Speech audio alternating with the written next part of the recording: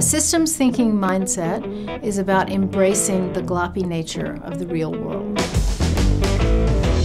In business school, things can seem simple when we learn formulas and models and equations and study prepared cases.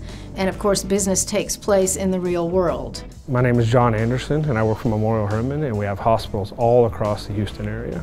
Systems thinking at its heart is about discovering what's really going on. When I'm engaging in a project, it's important to look at the entire system because, as I've found over the years, there's really no silver bullet to any of these. It's typically not one thing. It's actually a piece of multiple aspects.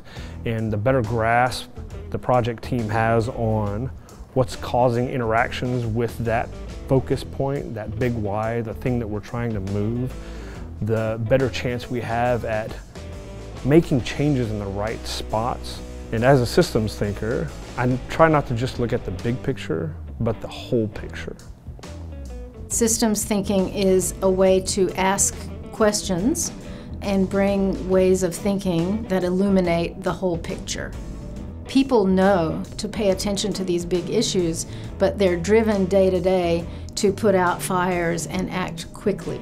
So many people involved in the coordinated care of a patient makes every case complex.